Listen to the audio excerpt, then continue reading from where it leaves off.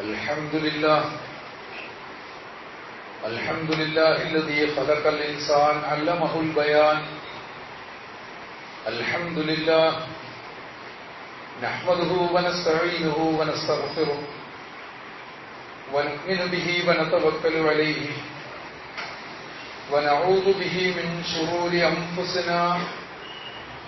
من يهد الله فهو المهتدي ومن يضلل فلن تجد له وليا مرشدا. أشهد أن لا إله إلا الله وأشهد أن محمدا عبده ورسوله أرسله بالحق بشيرا ونذيرا بين يدي الساعة. من يطع الله ورسوله فقد رشد ومن يعصهما فإنه لا يضر إلا نفسه ولا يضر الله شيئا. اللهم صل على محمد وعلى آل محمد كما صليت على إبراهيم وعلى آل إبراهيم إنك حميد مجيد. اللهم بارك على محمد وعلى آل محمد كما باركت على إبراهيم وعلى آل إبراهيم إنك حميد مجيد. أما بعد فإن خير الكلام كلام الله وخير الهدي هدي محمد صلى الله عليه وسلم وشر الأمور محدثاتها وكل بدعة ضلالة. أعوذ بالله من الشيطان الرجيم. قل هل ننبئكم بالأخسرين أعمالا الذين ضل سعيهم في الحياة الدنيا وهم يحسبون أنهم يحسنون صنعا. أولئك الذين كفروا بآيات ربهم ولقائه فحبطت أعمالهم فلا نقيم لهم يوم القيامة وزنا. صدق الله. أيها الناس اتقوا الله. അല്ലാഹുവിന്റെ വിധിവിലക്കുകളോട് ശരിയായ തഖ്വ കൈക്കൊള്ളുകയും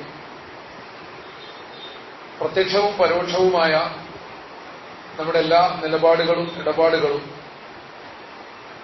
ശുദ്ധീകരിക്കുവാൻ വേണ്ടി ആത്മാർത്ഥമായി ശ്രമിക്കുകയും ചെയ്യണമെന്ന് ആദ്യമായി വസിയത്ത് ചെയ്യുകയാണ്. അല്ലാഹു സുബ്ഹാനഹു വ തആല വിശുദ്ധിയിൽ വർത്തിക്കുവാനും വിശുദ്ധിയിൽ ജീവിക്കുവാനുമുള്ള തൗഫീഖ് നമുക്കെല്ലാവർക്കും പ്രദാനം ചെയ്ത് അനുഗ്രഹിക്കുമാറാകട്ടെ. നമ്മിൽ നിന്ന് വന്നുപോകുന്ന എല്ലാ വീഴ്ചകളെയും റബ്ബ് സുബ്ഹാനഹു വ തആല അവന്റെ അപാരമായ അപരിമേയമായ ഔദാര്യത്താൽ പുറത്തു തരികയും അവന്റെ ജന്നാത്തുൽ ഫിർദൗസിൽ നമ്മളെയും നമുക്ക് വേണ്ടപ്പെട്ട സകലരെയും സന്തോഷത്തോടുകൂടി ഒരുമിച്ച് ചേരുവാനുള്ള അനുഗ്രഹം നമ്മുടെ മേൽ പൂർത്തീകരിക്കുകയും ചെയ്യുമാറാകട്ടെ.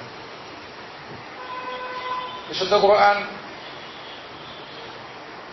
നമ്മളോട് ആവശ്യപ്പെടുന്ന ജീവിതത്തെ സംബന്ധിച്ച്, ജീവിത രീതിയെ സംബന്ധിച്ച് ഖുർആൻ തന്നെ ഉപയോഗിക്കുന്ന ചില പദങ്ങളെ മുൻനിർത്തിക്കൊണ്ട് വിശകലനം ചെയ്യുവാനുള്ള പരിശ്രമമാണ് കഴിഞ്ഞ കുറെ ഖുതുബകളിലായിട്ട് നാം ഇവിടെ നിർവഹിച്ചു പോന്നിട്ടുള്ളത്. അതിന്റെ തുടർച്ചയായി തന്നെ ചില കാര്യങ്ങൾ കൂടി പറയേണ്ടതും. നമ്മളതിനെ പ്രധാനമായും അവലംബമാക്കിയത് ഖുർആനിന്റെ ആദ്യ ഭാഗത്ത് സൂറത്തുൽ ബഖറയിൽ തന്നെ പറയുന്ന ആയത്തുകളാണ്. അതുമായി ബന്ധപ്പെട്ട് തഖ്വ, അതുപോലെ തന്നെ ഈമാനിന്റെ വ്യത്യസ്തങ്ങളായിട്ടുള്ള വശങ്ങൾ, ഇതൊക്കെയും പരിശോധിച്ചതിന് ശേഷം സ്വലാത്ത്, ഇൻഫാഖ് എന്നീ രണ്ട് പദങ്ങളിലേക്കാണ് നാം പ്രവേശിച്ചിരിക്കുന്നത്. അതിൽ സ്വലാത്തിനെ കുറിച്ചാണ് കഴിഞ്ഞ ഖുതുബയിൽ കൂടുതലായും നമ്മൾ പറഞ്ഞിരുന്നത്. കൃത്യമായി പറഞ്ഞാൽ സ്വലാത്തിന്റെ അനുഷ്ഠാനവുമായി ബന്ധപ്പെട്ട കാര്യങ്ങളാണ് നമ്മളവിടെ ചർച്ച ചെയ്തിരുന്നത്. ആദ്യമേ മനസ്സിലാക്കേണ്ട ഒരു കാര്യം, ദീനിന്, മതം എന്ന പദം അവിടെ തൽക്കാലം ഉപേക്ഷിക്കുകയാണ്. അള്ളാഹു മുന്നോട്ട് വെക്കുന്ന ദീനിന് നമുക്കതിനെ വേണമെങ്കിൽ ധർമ്മം എന്നൊക്കെ വിവർത്തനം ചെയ്യാം. അനുഷ്ഠാനപരവും അനുവർത്തനപരവുമായിട്ടുള്ള രണ്ട് വശങ്ങളുണ്ട്. ഇത് രണ്ടും ചേരുമ്പോഴാണ് ദീനിന്റെ ആചരണം ആയിത്തീരുക. അനുഷ്ഠാനം എന്ന് പറഞ്ഞാൽ ആ വാക്കിൽ നിന്ന് തന്നെ നമുക്കത് മനസ്സിലാവും. കാര്യങ്ങളെ, കർമ്മങ്ങളെ അല്ലെങ്കിൽ ചടങ്ങുകളെ, ആചാരങ്ങളെ അതിന്റെ മുറപ്രകാരവും വിധിപ്രകാരവും നിർവഹിക്കലാണ്. അത് അതിന്റെ രൂപമാണ്. അതേസമയം അനുവർത്തനം എന്ന് പറഞ്ഞാൽ അതിന്റെ ആശയത്തെയും ചൈതന്യത്തെയും ഉൾക്കൊണ്ടുകൊണ്ട് ജീവിതത്തിൽ അത് പകർത്തലും അതിനെ പിന്തുടരലുമാണ്. ഈ രണ്ട് കാര്യങ്ങളും ഏതൊരു കർമ്മത്തിലും അടങ്ങിയിട്ടുണ്ട് എന്ന തിരിച്ചറിവ് നമുക്കുണ്ടാവണം. കുറച്ചുകൂടി കൂടുതൽ വിശദീകരണം ഇല്ലാതെ തന്നെ നമുക്കത് മനസ്സിലാവും. ഒന്ന് അനുഷ്ഠിക്കുക, അതിനെ വേണമെങ്കിൽ പെർഫോം ചെയ്യുക എന്ന് പറയാം. വെറും പെർഫോമൻസ് ആണ്. അതേസമയം പെർസ്യൂ എന്നൊരു വാക്കുണ്ട് ഇംഗ്ലീഷിൽ. അത് വളരെ കൃത്യമായി ആത്മാർത്ഥതയോടുകൂടി, വിശുദ്ധ ഖുർആന്റെ ഭാഷയിൽ പറഞ്ഞാൽ ഹനീഫായിക്കൊണ്ട് പിന്തുടരുക എന്നതാണ്. അങ്ങനെയുള്ള പെർസ്യൂട്ട്, അതിനെയാണ് നമ്മൾ അനുധാവനം എന്ന് പറയുന്നത്. അപ്പോൾ ഇത് രണ്ടും ഏതൊരു സംഗതിയിലും അടങ്ങുന്നുണ്ട് എന്ന് തിരിച്ചറിയേണ്ടതാണ്. ഓരോന്നിലും അങ്ങനെ രണ്ട് വശങ്ങളുണ്ട്. ഇത് രണ്ടിൽ ഓരോന്നിലും അതിൻ്റെതായ പ്രാധാന്യവും ഇതെല്ലാ കാര്യത്തിലുമുണ്ട്. നമ്മുടെ ഏത് പ്രവർത്തനവും ഫലവത്താകണമെങ്കിൽ സാധാരണഗതിയിൽ നാടകത്തിലും സിനിമയിലും സംഗീത ശില്പത്തിലുമൊക്കെ പെർഫോം ചെയ്യുക എന്നൊരു വാക്ക് നാം സാധാരണ ഉപയോഗിക്കാറുണ്ട്. ഇപ്പോഴ് മനുഷ്യന്റെ എല്ലാ കലാപ്രകടനങ്ങളും റിയാലിറ്റി ഷോയിൽ എത്തി നിൽക്കുകയാണ്. അതിൽ വെറും പെർഫോമൻസ് മാത്രമേ ഉള്ളൂ. ആ പെർഫോമൻസിന്റെ ഭംഗിയും താളവും സൗന്ദര്യവും നോക്കി മാത്രമാണ് അതിന് മാർക്കെടുത്തത്.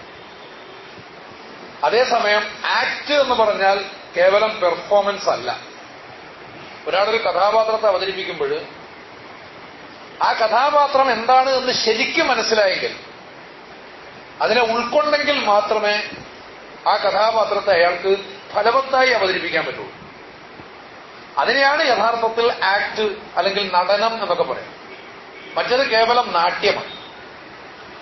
പെർഫോമൻസ് എന്ന് പറയുന്നത് കേവലം നാട്യമാണ്. നടനം എന്ന് പറയുന്നത്, ആക്ടിംഗ് എന്ന് പറയുന്നത് താൻ സ്റ്റേജിൽ, വേദിയിൽ ഏതൊരു കഥാപാത്രത്തെയാണോ അവതരിപ്പിക്കേണ്ടത്, കഥാപാത്രമായി ജീവിക്കുക എന്നതല്ല.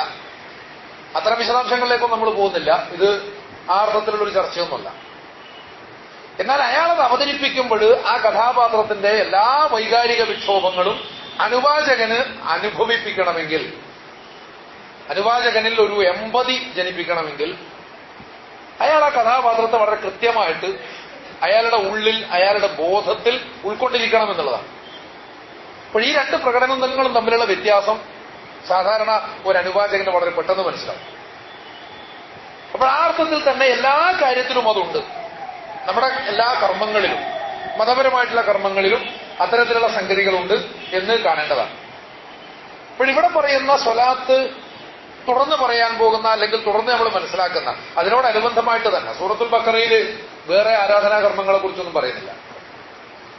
യുഖീമൂന സ്വല എന്ന് പറഞ്ഞതിൽ തന്നെ എല്ലാ ആരാധനാ പ്രാർത്ഥനാ കർമ്മങ്ങളും ഉൾക്കൊള്ളിച്ചിരിക്കുന്നു എന്ന് വേണമെങ്കിൽ മനസ്സിലാക്കാവുന്നതാണ്. അന്നിലൊക്കെ നമുക്ക് അതിനെയൊക്കെ ഇതിൽ ഉൾപ്പെടുത്തിക്കൊണ്ട് തന്നെ തിരിച്ചറിയാം.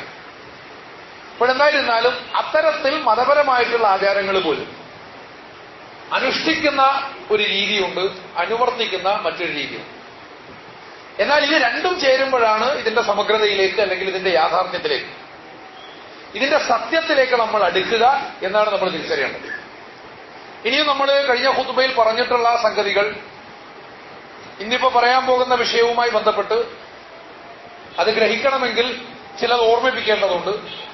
നമ്മൾ പറഞ്ഞിരുന്നു, യുഖീമൂന സ്വല വമിമ്മാ റസഖ്നാഹും യുൻഫിഖൂൻ.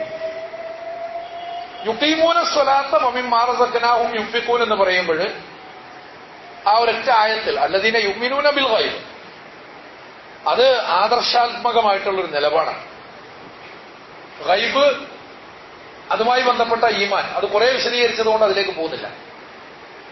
പിന്നെ പറയുന്ന യുഖീമൂന സ്വലാത്ത, ആ ഗൈബിനെ സംബന്ധിച്ചുള്ള ബോധമുണ്ടാകുന്നതോടുകൂടി, തിരിച്ചറിവുണ്ടാകുന്നതോടുകൂടി ഒരാൾ അതിന് കീഴ്പ്പെടാൻ സന്നദ്ധനാവുകയാണ്.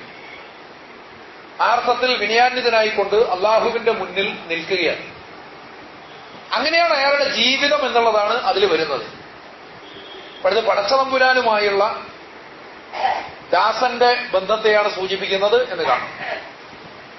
വമിൻ മാറുസക്കനാവും യുംഫിക്കൂൻ എന്ന് പറയുമ്പോൾ പടച്ചതമ്പുരാനോടുള്ള ബാധ്യതയുടെ നിർവഹണം പൂർത്തീകരിക്കപ്പെടുന്നത് പടച്ചതമ്പുരാന്റെ സൃഷ്ടികളോടുള്ള നമ്മുടെ ഉത്തരവാദിത്തങ്ങൾ യഥാവിധി നിർവഹിക്കപ്പെടുമ്പോഴാണ്. അപ്പോഴതുകൊണ്ട് അതിന്റെ ഒന്നാമത്തെ ഭാഗത്ത് നേർക്കുനേർ ദൈവബന്ധം, രണ്ടാമത്തെ ഭാഗത്ത് സമൂഹബദ്ധം എന്ന് പറയാം. അതും ദൈവബദ്ധമാണെങ്കിലും സമൂഹത്തെ മാത്രം എന്ന നിലക്ക് നമുക്കൊരു കാഴ്ചപ്പാടില്ല. നമ്മൾ സൊസൈറ്റിക്ക് വേണ്ടി, മറ്റൊരാൾക്ക് വേണ്ടി, മറ്റൊരു ജന്തുവിന് വേണ്ടി, ഇവിടുത്തെ അന്തരീക്ഷം ശുദ്ധീകരിക്കാൻ വേണ്ടി പോലും എന്തെങ്കിലും ചെയ്താൽ അത് ദൈവത്തിന് വേണ്ടിയുള്ള പ്രവർത്തനമാണ്, അള്ളാഹുവിന് വേണ്ടിയുള്ള പ്രവർത്തനമാണ്. എന്നാൽ അതേസമയം സ്വലാത്ത് എന്ന് പറയുമ്പോൾ നേർക്കുനേർ ദൈവബദ്ധമാണ്. മറ്റേത് സമൂഹത്തിലൂടെയാണ് അങ്ങോട്ടേക്ക് ചെല്ലുന്നത് എന്നേ ഉള്ളൂ. അപ്പോഴതുകൊണ്ടാണ് ദൈവബദ്ധവും സമൂഹബദ്ധവും.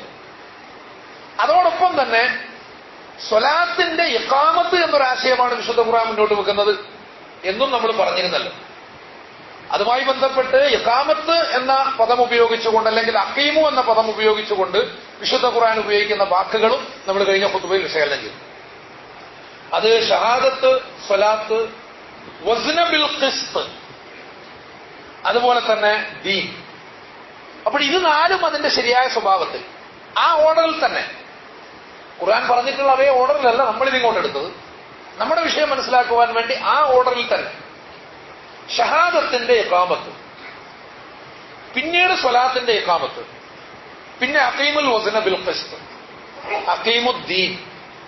ഇതിങ്ങനെ വരുമ്പോൾ ദീനിനെ സംബന്ധിച്ച് നമുക്ക് കിട്ടുന്ന കാഴ്ചപ്പാടിന്റെ ഒരു സമഗ്രത സ്വലാത്തിനെ ശരിയായി മനസ്സിലാക്കുമ്പോൾ, അങ്ങനെ തന്നെ ഉൾക്കൊള്ളുവാനുള്ള ഒരു സന്നദ്ധതയാണ് നമ്മൾ കാണിക്കേണ്ടത്. അങ്ങനെ വരുമ്പോഴാണ് പൂർണ്ണമായും അള്ളാഹുവിന് സമർപ്പിതരായി തീരുന്ന ആബിദുകളായിട്ട് നമ്മൾ മാറുക എന്നാണ് തിരിച്ചറിയേണ്ടത്. എന്തായിരുന്നാലും വിഷയത്തിലേക്ക് വന്നാൽ, സ്വലാത്തിനും ഈ സ്വഭാവത്തിൽ അനുഷ്ഠാനപരമായിട്ടുള്ള വശമുണ്ട്, എന്നാൽ അതിന്റെ ദർശനവുമുണ്ട്. ദർശനത്തെയാണ് നമ്മൾ അനുധാവനം ചെയ്യുക, അനുഷ്ഠാനപരമായിട്ടുള്ള സംഗതികളെ നമ്മൾ അനുഷ്ഠിക്കുകയാണ് ചെയ്യുക. വേറെ നിലക്ക് പറഞ്ഞാൽ നിസ്കാരത്തിന് ഒരു രൂപമുണ്ട്, അത് അതിന്റെ ശരീരമാണ്. അതിന്റെ ശരീരമാണ്, അതിലാണ് അതിന്റെ ഫിഖ് ഉള്ളത്. ഫിഖ് എന്ന പദത്തിന്റെ പൂർണ്ണമായ അർത്ഥത്തിലല്ല, വിവക്ഷയിലല്ല ഈ പറയുന്നത്. നമ്മൾ കർമ്മശാസ്ത്രം എന്ന അർത്ഥത്തിൽ ഫിഖ് ഉപയോഗിക്കാറുണ്ട്. ആ ഒരൊറ്റ ഉപയോഗം മാത്രം എടുത്താൽ അതിലാണ് അതിന്റെ ഫിഖ് ഉള്ളത്. നിസ്കാരത്തിന്റെ രൂപം, ശരീരം തുടങ്ങിയിട്ടുള്ള സംഗതികൾ. അതേസമയം നിസ്കാരത്തിനൊരു ചൈതന്യം, അതിനൊരു ദർശനം, ആ ദർശനമാണ്, അല്ലെങ്കിൽ അതിന്റെ ആശയമാണ് അതിന്റെ ചൈതന്യം. നമുക്ക് വേണമെങ്കിൽ അതിനെ റൂഹ് എന്ന് പറയാം. അതതിന്റെ തസവുഫാണ്. ഫിഖ്ഹും തസവുഫും. തസവുഫ് എന്ന് പറയുമ്പോൾ ഇതൊക്കെയുള്ള പ്രശ്നം എന്താണെന്ന് വെച്ചാൽ, പിന്നീട് ദീനുൽ ഇസ്ലാമിന്റെ വിജ്ഞാനങ്ങൾ വിപുലപ്പെടുന്ന സമയത്ത് ഇതങ്ങോട്ട് വേറിട്ട് ഇൽമുൽ ഫിഖ് ഒരു വഴിക്ക് പോയി. ഇൽമുൽ ഫിഖ് ഫുഖഹാക്കളുടെ വഴിക്ക് പോയി. അതേസമയം തസവുഫ് ആകട്ടെ സൂഫികളുടെ വഴിക്ക് പോയി. അത് പിന്നെ സൂഫിസം എന്ന പേരിൽ ഒരു പ്രത്യേക ഫിലോസഫി തന്നെയായിട്ട് മാറി. ഇപ്പൊ രണ്ടും രണ്ട് ഭാഗത്തേക്ക് പോയതോടുകൂടിയാണ് ഇതിന്റെ സമഗ്രത സാധാരണക്കാർക്ക് അനുഭവിക്കാൻ സാധിക്കാതെ പോയത്. ഇത് കാണേണ്ടതാണ്. അപ്പോൾ ഏതൊരു സംഗതിക്കും ബാഹ്യമായിട്ടുള്ളൊരു വശമുണ്ടാകും, അതാണ് അതിന്റെ കർമ്മശാസ്ത്രം. അതേസമയം ആന്തരികമായ എഞ്ചിനീയറിംഗ്, അതിനെ സ്പർശിക്കുന്നതിനാണ് തസവുഫ് എന്ന് പറയുന്നത്. ആന്തരികമായിട്ടുള്ള എഞ്ചിനീയറിംഗ്, ഇത് തിരിച്ചറിയുക എന്നത് വളരെ പ്രധാനപ്പെട്ട കാര്യമാണ്. അപ്പോഴങ്ങനെ ഇത് രണ്ടും മനസ്സിലാക്കിക്കൊണ്ട് എങ്ങനെയാണ് നമ്മൾ നമസ്കാരത്തെ അല്ലെങ്കിൽ സ്വലാത്തിനെ സമീപിക്കേണ്ടത് എന്നതാണ് നമ്മൾ ചിന്തിക്കേണ്ടത്. ഇവിടെയും യഥാർത്ഥത്തിൽ ഇന്ന് നിലവിൽ രണ്ട് തരത്തിലുള്ള എക്സ്ട്രീം നിലപാടുകൾ കണ്ടെത്താൻ സാധിക്കും. രണ്ട് തരത്തിലുള്ള എക്സ്ട്രീം നിലപാടുകൾ. അതിവിടെ സൂചിപ്പിച്ചിട്ടുണ്ടോ ഇല്ലയോ എന്ന് ഓർമ്മയില്ല. ബഹുഭൂരിഭാഗം മുസ്ലിങ്ങൾ ട്രഡീഷണലിസ്റ്റുകളാണ് ബഹുഭൂരിഭാഗം. അതേസമയം ചുരുക്കം ചിലര് മോഡേണിസ്റ്റുകളായിട്ട്, വേണമെങ്കിൽ സ്വയം ഖുർആനിസ്റ്റുകളെന്നോ മറ്റോ ഒക്കെ അവർ വിശേഷിപ്പിക്കാറുണ്ട്. ഖുർആനിസ്റ്റുകൾ എന്നവർ വിശേഷിപ്പിച്ചാലും നമുക്ക് മോഡേണിസ്റ്റുകൾ എന്ന നിലക്ക് അവരെ കാറ്റഗറൈസ് ചെയ്യാം. ഇവര് തമ്മിലുള്ള സംവാദം ശ്രദ്ധിച്ചാൽ നമുക്ക് മനസ്സിലാക്കാൻ സാധിക്കുന്ന ഒരു സംഗതിയാണ്. ഒരു കൂട്ടര് നമ്മളിപ്പോ സ്വലാത്തിനെ കുറിച്ചാണ് പറയുന്നത് എന്ന കാരണത്താൽ അത് ഉദാഹരണമായിട്ടെടുത്താൽ അതിന്റെ അനുഷ്ഠാനപരമായിട്ടുള്ള നിലനിൽപ്പിന് മാത്രം പ്രാധാന്യം നൽകും. അതിനപ്പുറം അതുമായി ബന്ധപ്പെട്ട ആശയം, യുക്തി, അതിന്റെ പ്രയോജനം മുതലായിട്ടുള്ള സംഗതികളെയൊക്കെയും അവഗണിക്കുകയും ചെയ്യും. പ്രയോജനത്തെ സംബന്ധിച്ച് ഖുർആൻ തന്നെയാണ് പറയുന്നത്. സാധാരണ നമ്മൾ പഠിക്കാറുള്ളത് നിസ്കരിച്ചാൽ സ്വർഗം കിട്ടും, അങ്ങനെയുണ്ടല്ലോ. അസ്വലാത്തു മിഫ്താഹുൽ ജന്ന എന്നത് ഹദീസാണ്, നബി തിരുമേനി സല്ലല്ലാഹു അലൈഹി വസല്ലം പറഞ്ഞതാണ്. അസ്വലാത്തു മിഫ്താഹുൽ ജന്ന, നിസ്കാരമാണ് സ്വർഗത്തിന്റെ താക്കോൽ എന്ന് ട്രഡീഷണലിസ്റ്റുകൾ അതിനെ മനസ്സിലാക്കും. അപ്പൊ സ്വലാത്തിനെ എങ്ങനെ മനസ്സിലാക്കണം എന്നുള്ളതാണല്ലോ നമ്മുടെ ചർച്ചാ വിഷയം. അപ്പൊ അതുകൊണ്ട് നിസ്കരിച്ചാൽ മതി, ആ താക്കോലിന് കയ്യിലാവും. ഇതിങ്ങനെ വാദിക്കുന്നതോടുകൂടി ഇസ്ലാമിന്റെ ഇപ്പറയുന്ന വശം, മനുഷ്യന്റെ ആന്തരികമായിട്ടുള്ള വശം, അല്ലെങ്കിൽ ഇസ്ലാമിന്റെ തന്നെ ആന്തരികമായിട്ടുള്ള വശം, അത് അവഗണിക്കപ്പെടുകയാണ് ചെയ്യുന്നത് എന്ന് കാണേണ്ടതാണ്. ഇപ്പൊ കേവലമായിട്ടുള്ള അനുഷ്ഠാനങ്ങൾ മാത്രമല്ല, അനുഷ്ഠാനങ്ങളിലുള്ള ബാലൻസിങ്. മനുഷ്യൻ ഒരുപാട് തെറ്റുകൾ ചെയ്യും. ആ തെറ്റുകൾക്കൊക്കെ പ്രതിവിധിയായിട്ടുള്ള നിസ്കാരം. ചിലപ്പോൾ ഇങ്ങനെയും പ്രവാചകൻ പറഞ്ഞിട്ടുണ്ട്. ഒരാള് തന്റെ അപരാധത്തിൽ പശ്ചാത്താപ വിവശനായിട്ട് പ്രവാചകനെ സമീപിക്കുന്നു. ഞാൻ എന്ത് ചെയ്യണം? നീ ധാരാളം നിസ്കരിക്കണമെന്ന് പ്രവാചകൻ അദ്ദേഹത്തോട് പറഞ്ഞാൽ, നിന്റെ തെറ്റുകൾ ഇനിയും തുടർന്നുകൊള്ളുക, അതിനൊക്കെ പരിഹാരമായിട്ട് നിസ്കാരം പ്രവർത്തിക്കും എന്നല്ല, അതിനെ ഇത് ഡിസ്ചാർജ് ചെയ്യും എന്നല്ല അതിന്റെ അർത്ഥം. അയാൾ പശ്ചാത്താപമാണ്. ഇനിയും ചിലപ്പോൾ നമ്മളോട് പറയുന്നു, നമ്മളറിയാതെ തെറ്റ് ചെയ്തു പോകുന്നു. അപ്പൊ സ്വാഭാവികമായിട്ടും അതിന് പരിഹാരം.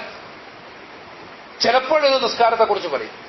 ഇന്ന നേരത്ത് നിങ്ങളൊരു 2 റക്അത്ത് അധികം നിസ്കരിക്കുക എന്നൊക്കെ പ്രവാചകൻ ചില ഹദീസുകളിലും വചനങ്ങളിലും ഒക്കെ പറഞ്ഞായിട്ട് കാണാൻ സാധിക്കും.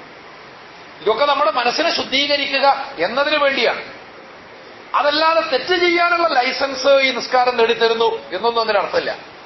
നമ്മൾ കാര്യങ്ങൾ വളരെ ഉപരിപ്ലവമായിട്ടാണ് പലപ്പോഴും പരിഗണിക്കാറുള്ളത് എന്നതൊരു വിഷയമാണ്. വളരെ ഉപരിപ്ലവമായിട്ട്, തികച്ചും ഉപരിപ്ലവമായിട്ട്. 2 ജുമാക്കിടയിലുള്ള പാപം പൊറുക്കുന്നതിനെ കുറിച്ചൊക്കെ നബി തിരുമേനി സല്ലല്ലാഹു അലൈഹി വസല്ലം പറയുന്നു. അതിനൊന്നും ഇപ്പറഞ്ഞ സ്വഭാവത്തിലുള്ള അർത്ഥമല്ല അത്. ഒരു ജുമാ നിസ്കരിക്കുന്നതോടുകൂടി അടുത്ത ജുമാ വരെ നമുക്ക് എന്തെങ്കിലും ഒരു ലൈസൻസ് കിട്ടുമെന്നല്ല ചെയ്യുന്നത്. അതുപോലെ തന്നെ റമദാനിൽ നോമ്പ് നോറ്റാൽ കഴിഞ്ഞ റമദാനിനും അതിനുമിടയിലുള്ളതൊക്കെ അവിടെ പക്ഷെ പ്രവാചകൻ പറഞ്ഞു തന്നെ മൻ സാമ റമദാൻ ഈമാനം വഹ്തിസാബന്ന.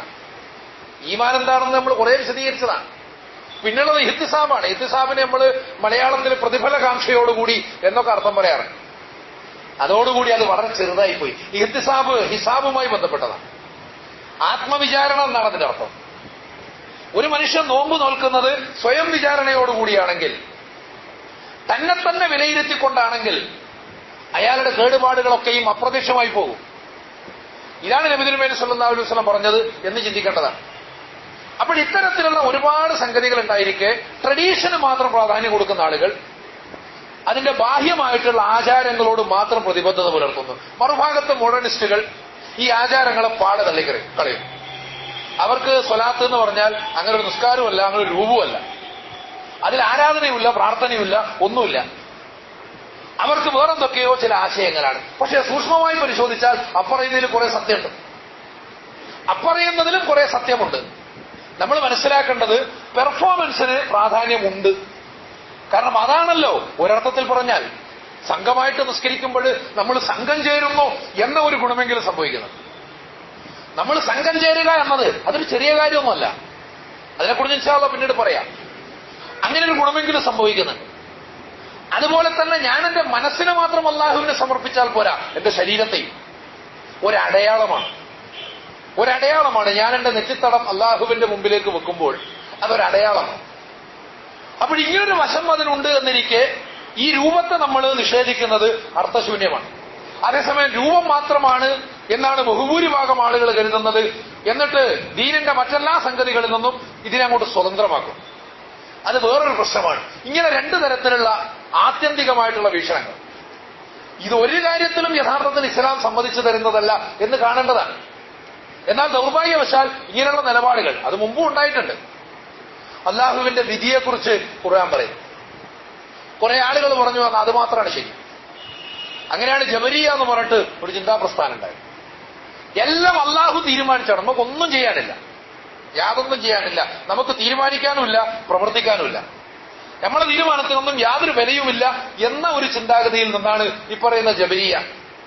ഇത് എക്സ്ട്രീമിലേക്ക് പോയപ്പോൾ അതിനെ പ്രതിരോധിച്ചുകൊണ്ട് വേറൊരു എക്സ്ട്രീം വന്നു, അതിന് ഖദരിയ എന്നാണ് പറയുന്നത്.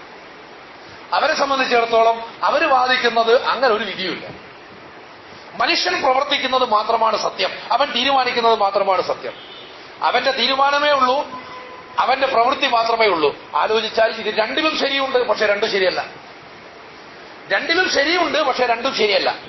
എന്തുകൊണ്ട് ശരിയല്ലാത്ത വർത്തമാനങ്ങൾ എന്നാൽ ശരിയെ ഉൾക്കൊള്ളുന്ന സ്വഭാവത്തിൽ വരുന്നു എന്ന് ചോദിച്ചാൽ, വിശുദ്ധ ഖുർആൻ മുന്നോട്ട് വെക്കുന്ന തത്വത്തെ സന്തുലിതമായി കാണാതെ ഏതെങ്കിലും ഒരു ഭാഗം മാത്രം എടുത്തിട്ട് പോകാം. നേരത്തെ ഫിഖ്ഹും തസവ്വുഫും പറഞ്ഞതുപോലെ തന്നെയാണ്. അപ്പൊ നമ്മൾ കാര്യങ്ങളെ വളരെ സമഗ്രമായി കാണാനാണ് ശ്രമിക്കേണ്ടത് എന്നാണ് ഇവിടെ പറയുന്നത്. അതുകൊണ്ട് സ്വലാത്തിന്റെ രൂപം അത് അനുഷ്ഠാനപരമാണ്, അതേസമയം അതിന് അനുവർത്തനപരമായിട്ടുള്ള ഒരു നിലപാടുണ്ട്. അതാണ് അതിന്റെ ചൈതന്യം, അതാണ് അതിന്റെ ദർശനം. സ്വാഭാവികമായും അതിന്റെ പ്രയോജനം ജീവിതത്തിൽ ഉണ്ടാകണം, നമുക്ക് മാത്രമല്ല എല്ലാവർക്കും. സമൂഹബദ്ധമായിരിക്കുന്നത് ദൈവബദ്ധമായിരിക്കുന്നത് പോലെ തന്നെ ദൈവത്തോടുള്ള നമ്മുടെ പ്രതിബദ്ധത എന്ന് പറയുന്നത് സാമൂഹിക ബോധമായിട്ട് മാറണം. ഇങ്ങനൊരു നിലപാടാണ് നമ്മൾ സ്വീകരിക്കേണ്ടത് എന്നാണ് ഇവിടെ പറയുന്നത്. അപ്പോൾ അതുകൊണ്ട് സ്വലാത്തിന്റെ ആ ഒരു ചൈതന്യത്തെ, എന്നാൽ അതേസമയം അതിന്റെ രൂപത്തെയും രണ്ടിനെയും അതിന്റെ പ്രാധാന്യത്തോടുകൂടി കാണുവാൻ, ഒന്നുമല്ലെങ്കിലും സ്വലാത്ത് അനുവർത്തിക്കുമ്പോൾ ഈ പറയുന്ന ആശയവാദികൾ അല്ലെങ്കിൽ യുക്തിക്ക് മാത്രം പ്രാധാന്യം കൊടുക്കുന്ന ആളുകൾ, മോഡേണിസ്റ്റുകൾ ഒന്ന് ആലോചിക്കേണ്ടത്, ദിവസം 5 നേരം വന്നിട്ട് നിശ്ചിത അളവിൽ സൂറത്തുൽ ഫാത്തിഹ ഓതുകയാണ് പടച്ചവനോട്. ഇതതിൽ ഉള്ളത് കൊണ്ടായിരിക്കാം നബി തിരുമേനി സല്ലല്ലാഹു അലൈഹി വസല്ലം പറഞ്ഞത് സ്വലാത്ത് എന്ന് പറഞ്ഞാൽ അള്ളാഹുവുമായുള്ള ഒരു മുനാജാത്ത്, പടച്ചതമ്പുരാനുമായിട്ടുള്ള ഒരു കൂടിച്ചേരൽ. ഇത് ഒരു ദിവസം 5 നേരം അങ്ങനെ കൂടിച്ചേരുക എന്ന് പറഞ്ഞാൽ നമ്മുടെ ജീവിതത്തെ നന്നാക്കാൻ അത് തന്നെ മതി, കൂടിച്ചേരുകയാണെങ്കിൽ. ഇതാണ് അതിന്റെ പ്രധാനപ്പെട്ട വശം. സൂറത്തുൽ ഫാത്തിഹയെ കേന്ദ്രീകരിച്ചുകൊണ്ട് തന്നെയാണ് ഖുദ്സിയായ ഒരു ഹദീസിൽ നബി തിരുമേനി സല്ലല്ലാഹു അലൈഹി വസല്ലം പറയുന്നു, അള്ളാഹു പറയുന്നതായിട്ട് ഖസംതു സ്വലാത്ത് ബൈനി വ ബൈന അബ്ദി നിസ്ഫൈ. നിസ്കാരം എന്ന് പറഞ്ഞാൽ, സ്വലാത്ത് എന്ന് പറഞ്ഞാൽ എനിക്കും എന്റെ ദാസനുമിടയിൽ രണ്ടായി പകുക്കപ്പെട്ട സംഗതിയാണ്. അതുകൊണ്ട് പിന്നെ ആ ഫാത്തിഹയിലുള്ള വാക്കുകൾ ഉദ്ധരിച്ചുകൊണ്ടാണ് പ്രവാചകൻ പറയുന്നത്, ഇദാ ഖാല അൽഹംദുലില്ലാഹി റബ്ബിൽ ആലമീൻ ഖാല അല്ലാഹു അസ്സ വജല്ല ഹമിദനി അബ്ദി. ദാസൻ അൽഹംദുലില്ലാഹി റബ്ബിൽ ആലമീൻ എന്ന് പറയുമ്പോൾ ഉന്നതനും പ്രതാപവാനുമായ റബ്ബ് ഉടനെ അതിനെ പ്രതികരിക്കും, എന്റെ ദാസൻ എന്നെ ശരിയായ വിധത്തിൽ തന്നെ സ്തുതിച്ചിരിക്കുകയാണ്, അവൻ എന്നെ അറിയുകയാണ്, എന്നെ മനസ്സിലാക്കുകയാണ്. റബ്ബുൽ ആലമീൻ എന്ന് പറഞ്ഞാൽ അതൊരു വലിയ അറിവാണ് എന്നുകൂടി തിരിച്ചറിയണം.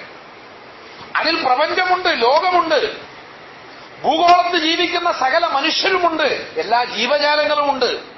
ഇതിനെല്ലാം ഉൾക്കൊള്ളിച്ചുകൊണ്ടല്ലാതെ അൽ ആലമീൻ എന്നൊരു പ്രയോഗം നമുക്ക് ആർക്കെങ്കിലും നടത്താൻ പറ്റുമോ? ഇങ്ങനെ വരുമ്പോൾ എന്റെ ദാസന്റെ ചിന്ത എത്രത്തോളം വിശാലമാവുകയാണ്. റബ്ബ് സുബ്ഹാനഹു വ തആല അതിനോട് ആ സമയത്ത് പ്രതികരിക്കുകയാണ്. ഇന്നലക്കൊക്കെയാണ് അതിനെ ആ അർത്ഥത്തിൽ മുനാജാത്ത് എന്ന് പ്രവാചകൻ വിശേഷിപ്പിക്കുന്നത് എന്നാണ് കാണേണ്ടത്. അപ്പോഴങ്ങനെ ഒരു രൂപം ഉണ്ടാകുമ്പോൾ മാത്രമാണ് യഥാർത്ഥത്തിൽ നമുക്ക് അതിനെ സംബന്ധിച്ചുള്ള ബോധം ഉണ്ടാവുക. പക്ഷെ ബോധത്തിന്റെ അഭാവത്തിലോ രൂപത്തിന് യാതൊരു പ്രസക്തിയുമില്ല. അത് ചത്തുപോയ മനുഷ്യനെ പോലെയാണ്, മരിച്ചുപോയ മനുഷ്യനെ പോലെയാണ്. ഇതും പ്രത്യേകം കാണേണ്ടതാണ്. അപ്പോൾ അതുകൊണ്ട് അനുവർത്തനത്തിന്റെ അഭാവത്തിൽ അനുഷ്ഠാനത്തിന് വിലയില്ല, അത് പാഴായി പോകും എന്ന് തന്നെ തിരിച്ചറിയണം. അപ്പോൾ അനുവർത്തനം എന്ന് പറഞ്ഞാൽ അതേ അർത്ഥത്തിൽ തന്നെയാണല്ലോ, മുമ്പൊരിക്കൽ ഓർമ്മിച്ചതാണ്. വിശുദ്ധ ഖുർആൻ പറയുന്ന ഫലാ സ്വദ്ദഖ വലാ സ്വല്ലാ വലാകിൻ കസ്സബ വതവല്ല. അവർ സത്യം പറഞ്ഞില്ല, അല്ലെങ്കിൽ സത്യത്തെ അനുധാവനം ചെയ്തില്ല, അവർ സത്യത്തിന്റെ മാർഗത്തിൽ നിലകൊണ്ടില്ല. വലാ സ്വല്ലാ, സാധാരണ പറയും നിസ്കരിച്ചുമില്ല. വലാകിൻ കസ്സബ, അവർ കള്ളം പറഞ്ഞു. വതവല്ല, പിന്തിരിഞ്ഞു കളഞ്ഞു.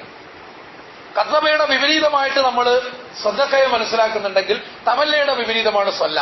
തവല്ല എന്ന് പറഞ്ഞാൽ പിന്തിരിഞ്ഞു.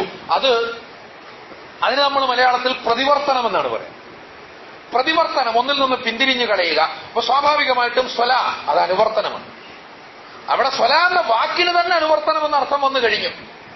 അതുകൊണ്ട് അപ്രകാരം ദീനിന്റെ ചൈതന്യത്തെ ഉൾക്കൊള്ളുകയും ആ തത്വങ്ങളെ ജീവിതത്തിൽ അവലംബമാക്കി മുന്നോട്ട് കൊണ്ടുപോവുകയും ചെയ്യുക എന്നുള്ളതാണ്. ഈ അനുവർത്തനത്തിന്റെ അഭാവത്തിൽ നമ്മൾ തീർച്ചയായിട്ടും മനസ്സിലാക്കണം, അനുഷ്ഠാനം പാഴായി പോകുമെന്നുള്ളതാണ് യാഥാർത്ഥ്യം. വിശുദ്ധ ഖുർആൻ തന്നെ അത് പറയുന്നുണ്ട്. ഖുൽ ഹൽ നുനബ്ബിഉകും ബിൽ അഖ്സരീന അമാല. ഖുൽ ഹൽ നുനബ്ബിഉകും ബിൽ അഖ്സരീന അമാല. കർമ്മങ്ങൾ പാഴായിപ്പോയ മനുഷ്യന്മാരെ കുറിച്ച് ഞാൻ പറഞ്ഞുതരട്ടെ. കർമ്മങ്ങൾ പാഴായിപ്പോയ മനുഷ്യന്മാരെ കുറിച്ച് ഞാൻ പറഞ്ഞുതരട്ടെ. അല്ലദീന വല്ല സഅയുഹും ഫിൽ ഹയാത്തി ദുനിയ. അവർ പ്രവർത്തിച്ചവരായിരുന്നു, പരിശ്രമിച്ചവരായിരുന്നു. അതുകൊണ്ടാണ് അല്ലദീന വല്ല സഅയുഹും, അവരുടെ പരിശ്രമങ്ങൾ പിഴച്ചുപോയി എന്നാണുള്ളത്. ഒന്നും ചെയ്യാതെ വെറുതെ ഇരുന്നവരൊന്നുമല്ല, ചെയ്തവർ തന്നെയാണ്. അവരുടെ പ്രവർത്തനങ്ങൾ പിഴച്ചുപോയി, പാടിലായിപ്പോയി. പ്രവർത്തനങ്ങൾ ശരിയായ രൂപത്തിലായിരുന്നില്ല. കർമ്മങ്ങൾ ചെയ്തിട്ടും അത് പാഴായിപ്പോയി. സത്യത്തെ നിഷേധിച്ചിട്ടുള്ള നമ്മൾ കുഫാർ എന്നൊക്കെ പറയുന്ന അർത്ഥത്തിലും അത് എടുക്കാം. പക്ഷെ അത് തന്നെ ആവണമെന്നില്ല. ആ ഒരു വാക്യഘടന അങ്ങനെയാണല്ലോ സൂചിപ്പിക്കുന്നത്. എന്താണെന്ന് വെച്ചാൽ തുടർന്ന് പറയുന്നത് അല്ലദീന വല്ല സഅയും ഫിൽ ഹയാത്തി ദുനിയ വഹും യഹ്സബൂന അന്നഹും യുഹ്സിനൂന സുന. അവർ വിചാരിച്ചത് നമ്മൾ വലിയ നല്ല കാര്യമാണ് ചെയ്യുന്നത് എന്നായിരുന്നു. അവർ വിചാരിച്ചത് വലിയ നല്ല കാര്യമാണ് ചെയ്യുന്നത് എന്നായിരുന്നു. കർമ്മങ്ങൾ പറയുമ്പോൾ, അമല് പറയുമ്പോൾ അതിന്റെ കൂടെ നിയ്യത്തിനെ ചേർത്ത് പറയാറുണ്ടല്ലോ നബി തിരുമേനി സല്ലല്ലാഹു അലൈഹി വസല്ലം. എല്ലാ അമാലും നിയ്യത്തിനനുസരിച്ചാണ് എന്ന് പ്രവാചകൻ പറഞ്ഞിട്ടുണ്ട്. അതിനെ സൂചിപ്പിക്കുന്ന കുറെ സംഗതികളും ഉദാഹരണങ്ങളും ഒക്കെ പ്രവാചകൻ പറഞ്ഞു തന്നിട്ടുണ്ട്. അപ്പോൾ അതുകൊണ്ട് തന്നെ നമ്മുടെ ഉദ്ദേശം എന്ന് പറയുന്നത് വളരെ പ്രധാനമാണ്. അതിൽ നിന്നാണ് കർമ്മം തുടങ്ങേണ്ടത്. തുടങ്ങിക്കഴിഞ്ഞാൽ അതുമായി ബന്ധപ്പെട്ട പാഠങ്ങൾ എന്ന് പറയുന്നതും വളരെ പ്രധാനമാണ്. ഒരുപാട് പാഠങ്ങൾ വിശുദ്ധ ഖുർആനിൽ തന്നെ അവസാനത്തിൽ പറയുന്ന അറഅയ്തല്ലദീ യുകദ്ദിബു ബിദ്ദീൻ. ദീനിനെ കളവാക്കിയ മനുഷ്യനെ കാണിച്ചു തരട്ടെ. ദീനിനെ കളവാക്കിയ മനുഷ്യനെ കാണിച്ചു തരട്ടെ. ആരാത്? ഫദാലിക്കല്ലദീ യദുഉൽ യതീം. അനാഥനോട് പരുഷമായി പെരുമാറിയവനാണ്. അനാഥനോട് പരുഷമായി പെരുമാറിയവനാണ്. നമ്മുടെ സഹായവും നമ്മുടെ പിന്തുണയും ആവശ്യമുള്ള മനുഷ്യരോട് പരുഷമായി പെരുമാറുക, അവരുടെ ചെറിയ തെറ്റുകളും തിന്മകളും എടുത്തു പറഞ്ഞുകൊണ്ട് അവരെ ജനകീയ വിചാരണക്ക് വിധേയരാക്കുക, എന്നിട്ട് അവരെ തല്ലുക, അവരെ കൊല്ലുക. ഇങ്ങനെ കണ്ട് ചെറിയ കാര്യം മുതൽക്ക് നമ്മൾ ചിലപ്പോൾ നടത്തുന്ന ആട്ടല് മുതൽക്ക്, ആട്ടലും വേണ്ട, ഒരു മുഷിച്ചല്, ഒരാളുടെ സാന്നിധ്യം നമുക്ക് മുഷിച്ചിലുണ്ടാക്കുന്നു. എന്താ കാര്യം? അയാള് സമൂഹത്തിൽ ഒറ്റപ്പെട്ടു പോയൊരു മനുഷ്യനാണ്, അല്ലെങ്കിൽ അനാഥനാണ്. നമ്മളിപ്പോഴീ നിലകൊള്ളുന്ന സദസ്സ് അയാൾക്കിരിക്കാൻ പറ്റിയതല്ല എന്ന് വിചാരിക്കുന്നുണ്ടെങ്കിൽ അത് തന്നെ വലിയ പ്രശ്നമാണ്. പക്ഷെ അതൊരു ചെറിയ കാര്യമാണെങ്കിൽ അവിടെ നിന്ന് അങ്ങോട്ട് ഒരുപാട് സംഗതികളുമായി അത് ബന്ധപ്പെടുന്നുണ്ട്. ഫദാലിക്കല്ലദീ യദുഉൽ യതീം വലാ യഹുദ്ദു അലാ തുആമിൽ മിസ്കീൻ. യതീമിനോട് പരുഷമായി പെരുമാറിയല്ലോ, അതേസമയം നാട്ടിലുള്ള മിസ്കീന്മാരുടെ പ്രശ്നങ്ങൾ പരിഹരിക്കാനുള്ള ഉത്തരവാദിത്വം തനിക്കുണ്ട് എന്നവൻ തിരിച്ചറിഞ്ഞില്ലല്ലോ. അവൻ അഗതിയുടെ ആഹാരം അത് കിട്ടുന്നതിന് അവന് തന്നെ ലഭ്യമാക്കുന്നതിന് വേണ്ടി ഒന്നും ചെയ്തില്ല, അത് നൽകാൻ പ്രേരിപ്പിച്ചില്ല. ഫവൈലുൽ ലിൽ മുസല്ലീൻ. അതുകൊണ്ട് നിസ്കരിച്ച മനുഷ്യന്മാർക്ക് നരകമാണ്. നിസ്കരിച്ച മനുഷ്യന്മാർക്ക് നരകം. നിസ്കരിക്കാത്തവർക്ക് നരകം എന്ന് ഖുർആനിൽ എവിടെയും തെളിച്ചങ്ങോട്ട് പറഞ്ഞിട്ടില്ല. പക്ഷെ നിസ്കരിച്ചവർക്ക് നരകം എന്നിവിടെ കൃത്യമായി പറയുന്നുണ്ട് താനും. അല്ലദീന ഹും അൻ സ്വലാത്തിഹിം സാഹൂൻ. എന്തെന്നാൽ അവർക്ക് എന്താ സലാത്ത് എന്നുള്ളതിനെ കുറിച്ച് ഒരു വിവരമില്ല. അപ്പൊ എന്താണ് സാഹൂൻ? സാഹൂൻ എന്ന് പറഞ്ഞാൽ സുജൂദ് ചെയ്യുമ്പോൾ മുസല്ലയിൽ വല്ല പൊടിയും കണിഞ്ഞിട്ടുണ്ടോ നോക്കാത്തവര്, അതുപോലെ ഒതു എടുക്കുമ്പോൾ വിരലിന്റെ ഇടയിലേക്കൊക്കെ നഖത്തിന്റെ ഇടയിലേക്കൊക്കെ വെള്ളം കയറിയിട്ടുണ്ടോ നോക്കാത്തവര്, ഇങ്ങനെയൊക്കെയാണ് സാധാരണ ഫിഖിൽ നമ്മൾ പഠിക്കുന്ന പാഠം. നിസ്കാരത്തെ കുറിച്ച് തന്നെ ഒന്നും അറിയാത്തവരാ. അവര് സ്വലാത്ത് ചെയ്യുന്നുണ്ട്. അല്ലദീന ഹും യുറാഊൻ. അവരാളെ കാണിക്കുന്നുണ്ട്. ആളെ കാണിക്കാൻ വേണ്ടി ചെയ്തു തന്നെ ആവണമെന്നില്ല, പക്ഷെ അവരെ ആള് കാണുന്നുണ്ട് നിസ്കരിക്കുന്നത്. അതുകൊണ്ട് നല്ല മനുഷ്യനാണ്, ഭക്തനാണ്. അതേസമയം എന്തിനാ സ്വലാത്ത് എന്നതിനെ കുറിച്ച് അവർ വളരെ അജ്ഞരാണ്. അതുകൊണ്ട് ഫവൈലുൽ ലിൽ മുസല്ലീൻ. നിസ്കരിക്കുന്നവന് നരകത്തിൽ പോകാം. അല്ലദീന ഹും യുറാഊൻ വയംനഊനൽ മാഊൻ. അവൻ സ്വലാത്ത് അനുഷ്ഠിക്കുന്നു എന്നിരിക്കെ അതിനെ അനുവർത്തിക്കുന്നില്ല. എന്താണ് അതിനുള്ള തെളിവ് എന്ന് ചോദിച്ചാൽ, ചെറിയ ചെറിയ ഉപകാരങ്ങളൊക്കെ ആളുകൾക്ക് തടയാണല്ലോ. ആളുകൾക്ക് ഉപകാരം ചെയ്യാൻ സാധിക്കുമായിരുന്നിട്ടും ചെയ്യുന്നില്ലല്ലോ. പിന്നെ അവനവിടെയാണ് സ്വലാത്തുള്ളത്. അവൻ എങ്ങനെയാണ് ഈ സ്വലാത്ത് അനുവർത്തിച്ചവനാകുന്നത്? അനുഷ്ഠിച്ചിട്ടുണ്ട്, പക്ഷെ ആ അനുഷ്ഠാനം പാടില്ലായി. അതാണ് ഹൽ നുനബ്ബിഉകും ബിൽ അഖ്സരീന അമാല അല്ലദീന ളല്ല സഅയുഹും ഫിൽ ഹയാത്തി ദുനിയ വഹും യഹ്സബൂന അന്നഹും യുഹ്സിനൂന സുന്നഅ, വലിയ കാര്യങ്ങളൊക്കെ ചെയ്യുന്നുണ്ട് എന്നാണ് അവർ ചിന്തിച്ചിരുന്നത്. ഉലൈകല്ലദീന കഫറൂ ബിആയാതി റബ്ബിഹിം വലിഖാഇഹി. കഫറൂ എന്ന് പറഞ്ഞാൽ നമ്മൾ കാഫറുകൾ എന്ന് വിളിക്കുന്ന ആളുകൾ അങ്ങനെ ഒരു സൊസൈറ്റി തന്നെ ആവണം എന്ന് നിർബന്ധമൊന്നുമില്ല. യഥാർത്ഥത്തിൽ നമ്മുടെ നിലപാട് കൊണ്ടും മനോഭാവം കൊണ്ടും അള്ളാഹുവിന്റെ ആയാത്തിനെയും അതുപോലെ തന്നെ അള്ളാഹുവിനെ കണ്ടുമുട്ടുമെന്നതിനെയും ഒക്കെ നിരാകരിച്ച മനുഷ്യന്മാർ എന്നും ആവാം. നമ്മളിൽ എത്ര പേർക്കുണ്ട് യഥാർത്ഥത്തിൽ തന്നെ അള്ളാഹുവിനെ കണ്ടുമുട്ടുമെന്നൊരു ബോധം? ഒന്ന് ആലോചിച്ച് നോക്കിയാൽ നമ്മൾ വിശ്വസിക്കുന്നില്ലേ ഉള്ളൂ. ആ ഒരു ഉറപ്പ്, ആ ഒരു ബോധ്യം ഓരോ സമയത്തും നമ്മളെ നയിക്കാറുണ്ടോ എന്നതിനെ സംബന്ധിച്ച് ഞാനും നിങ്ങളുമൊക്കെ ആത്മവിചാരണ നടത്തേണ്ടതാണ്. അപ്പോഴതുകൊണ്ട് അങ്ങനെ ഒരു സംഗതിയെക്കുറിച്ച് അവർ ചിന്തിച്ചില്ല. അതുകൊണ്ട് തന്നെ അവരുടെ കർമ്മങ്ങളൊക്കെ ഫലശൂന്യമായി പോയി.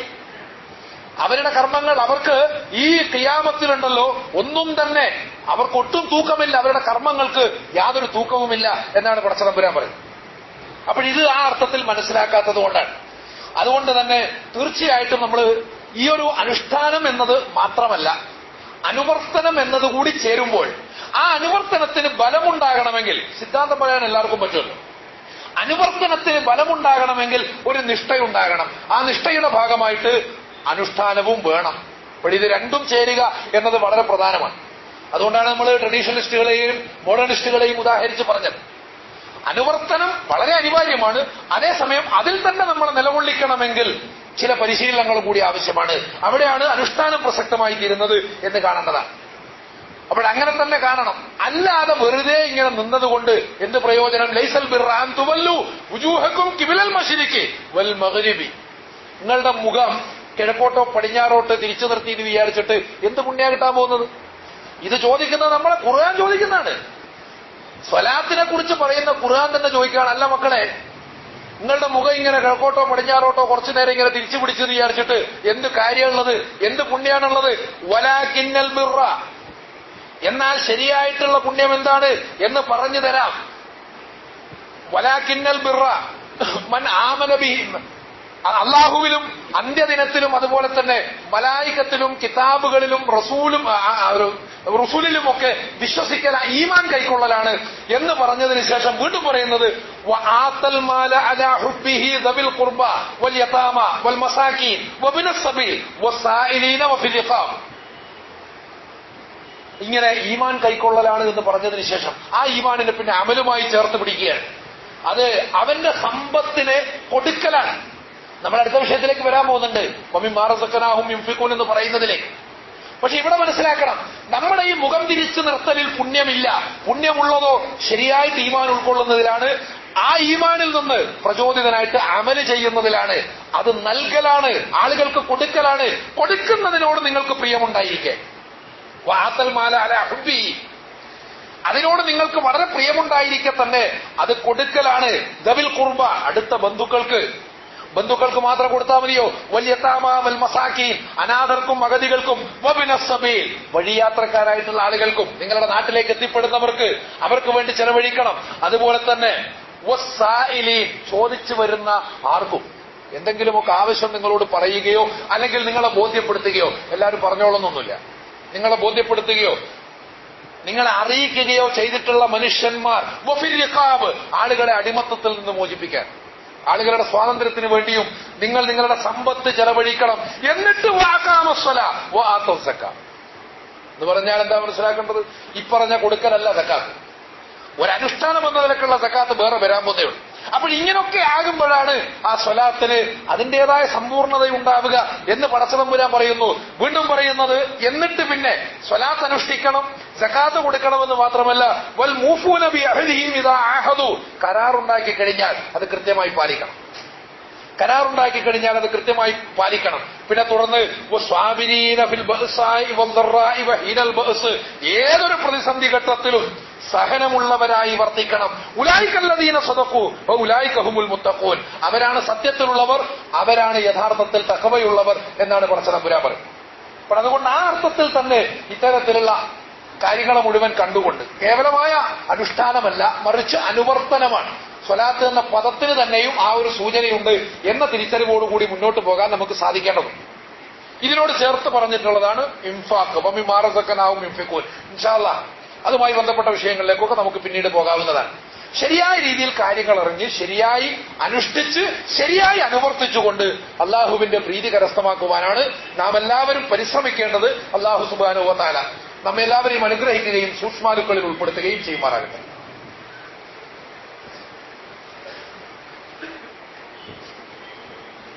അൽഹംദുലില്ലാഹി റബ്ബിൽ ആലമീൻ വസ്സലാത്തു വസ്സലാമു അലാ ഖാതമിൽ അംബിയാഇ വൽ മുർസലീൻ ബഅസഹുല്ലാഹു റഹ്മത്തൽ ലിൽ ആലമീൻ വഅലാ ആലിഹി വസഹ്ബിഹി അജ്മഈൻ അയ്യുഹന്നാസ് ഇത്തഖുല്ലാഹ്. അല്ലാഹുവിന്റെ വിധിവിലക്കുകളെ സൂക്ഷിച്ച് ജീവിക്കുവാൻ ഒരിക്കൽ കൂടി വസിയത്ത് ചെയ്യുകയാണ്. ഒരുപക്ഷെ ഇന്നത്തെ ലോകത്ത് സ്വന്തം ജനങ്ങളെ കൊന്നു തിന്നുന്ന ഒരുപാട് ഭരണാധികാരികളെ നാം കണ്ടുമുട്ടിയിട്ടുണ്ട്. അതേസമയം അങ്ങനെയുള്ള ഭരണാധികാരികളിൽ എണ്ണത്തിൽ ഏറ്റവും കൂടുതലുള്ളത് മുസ്ലിം ഭരണാധികാരികളാണ് എന്നതാണ് യാഥാർത്ഥ്യം. എല്ലായിടത്തും ഇത്തരത്തിൽ ഉള്ള പ്രവർത്തനങ്ങൾക്ക് അവരുടെ ഒരു വംശീയ ബോധം കാരണമാകുന്നുണ്ട് എന്നതൊരു യാഥാർത്ഥ്യമാണ്. ഈ വംശീയതയെ അതിലംഘിക്കുന്നതിന് വേണ്ടിയുള്ള പരിശ്രമങ്ങളാണ് ഇസ്ലാം നടത്തുന്നത്. എന്നാൽ ആ ഒരു വംശീയതയെ തന്നെ ഉൾക്കൊണ്ടുകൊണ്ടുള്ള മുന്നോട്ട് പോക്കിലാണ് ഇന്ന് മുസ്ലിം ലോകമുള്ളത് എന്നും തിരിച്ചറിയണം. അതിക്രൂരമായി കുഞ്ഞുങ്ങളടക്കം കൊല്ലപ്പെട്ടുകൊണ്ടിരിക്കുന്ന കാഴ്ച സിറിയയിൽ നിന്ന് മാത്രമല്ല, നമ്മൾ ചിലപ്പോൾ അറിയുന്നിടത്ത് പോലും ചില തെരഞ്ഞെടുക്കലുകൾ അറിയാതെ പ്രവർത്തിക്കണം. സിറിയ ഇടയ്ക്കിടെ ഇങ്ങനെ ഉയർന്നു വരുന്നൊരു സംഗതിയാണ്. ഇങ്ങനെ ഇടയ്ക്കിടെ ഉയർന്നു വന്നിട്ട് പഴയ ചില ഫോട്ടോകൾ പ്രചരിപ്പിക്കുന്നിടത്തും എന്തെങ്കിലും രാഷ്ട്രീയമുണ്ടോ എന്നത് വേറെ ചർച്ചയാണ്. എന്നാലും അവിടെ പ്രശ്നമുണ്ട് എന്നത് യാഥാർത്ഥ്യമാണ്. ജീവിക്കാൻ പറ്റാത്തൊരു സ്ഥലമായിട്ട് അത് മാറി. ജീവിക്കാൻ പറ്റാത്ത സ്ഥലമായിട്ട് അങ്ങേയറ്റം സാംസ്കാരികമായ വൈവിധ്യങ്ങൾ നിലനിൽക്കുന്ന, പല അർത്ഥത്തിലും പ്രാധാന്യമുള്ള, ചരിത്രപരമായ പ്രാധാന്യമുള്ള ഒരു പ്രദേശമാണ് സിറിയ. പക്ഷെ അതേസമയം സർക്കാർ സേനയും വിമതസേനയും ഒക്കെ ചേർന്നിട്ട് രാഷ്ട്രീയ താല്പര്യങ്ങൾ വെച്ചുകൊണ്ട് മറ്റ് രാജ്യങ്ങളും കൂടിച്ചേർന്ന് ആകപ്പാടെ കുരുതിക്കളമാക്കി മാറ്റിയിരിക്കും. ഇതുപോലെ കുഞ്ഞുങ്ങളുടെ നിലവിളി ഉയരുന്ന സ്ഥലമാണ് യമൻ. പക്ഷെ എന്തുകൊണ്ടോ നമ്മൾ ആ ഭാഗം അത്ര ശ്രദ്ധിക്കാറില്ല. സിറിയ മാത്രം ശ്രദ്ധിക്കുകയും എന്നിട്ട് സിറിയയിലെ പ്രശ്നത്തെ ഷിയ സുന്നി കോൺഫ്ലിക്റ്റിലേക്ക് ചുരുക്കുകയും ചെയ്യുന്നു എന്നതാണ് യാഥാർത്ഥ്യം. സത്യത്തിൽ തമ്പുരാന്മാരുടെ അധികാരത്തെ നിലനിർത്തുവാൻ വേണ്ടി അനുവർത്തിക്കുന്ന ക്രൂരതകളാണതൊക്കെ. അതിക്രൂരമായി മനുഷ്യരുടെ ചോരപ്പുഴ ഒഴുക്കിയിട്ട് സിംഹാസനത്തിന്റെ കാലുകൾ ഭദ്രമാക്കണം എന്നുള്ള ചിന്ത അവിടെ ഷിയ സുന്നിയൊന്നുമില്ല, ഉണ്ടാവാൻ പാടുമില്ല. ഷീ സുന്നി കോൺഫ്ലിക്റ്റ് പോലും ആ ഒരു താല്പര്യത്തിന് വേണ്ടി മാത്രം ഉണ്ടാക്കുന്നതാണ്. ഇങ്ങനെ ഉണ്ടാക്കുന്നതോടുകൂടി നമ്മുടെയും അനുഭാവം ഏതെങ്കിലും ഒരു വിഭാഗത്തിലേക്ക് മാത്രം പോകും.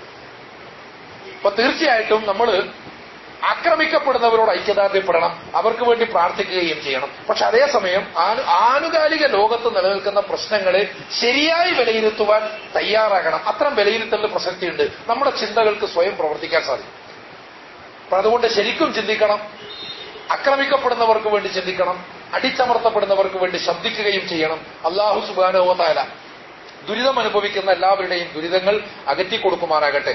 സിറിയയിലെയും യമനിലെയും ഫലസ്തീനിലെയും അതുപോലെ ലോകത്ത് മറ്റൊട്ടേറെ സ്ഥലങ്ങളിലെയും ആക്രമിക്കപ്പെടുന്ന, കൊന്നൊടുക്കപ്പെടുന്ന ജനങ്ങൾക്ക് അല്ലാഹു വിജയവും ആശ്വാസവും പ്രദാനം ചെയ്യുകയും എല്ലാ മർദ്ദക ഭരണകൂടങ്ങളെയും പടച്ചതമ്പുരാൻ നിഷ്കാസനം ചെയ്യുകയും ചെയ്യുമാറാകട്ടെ.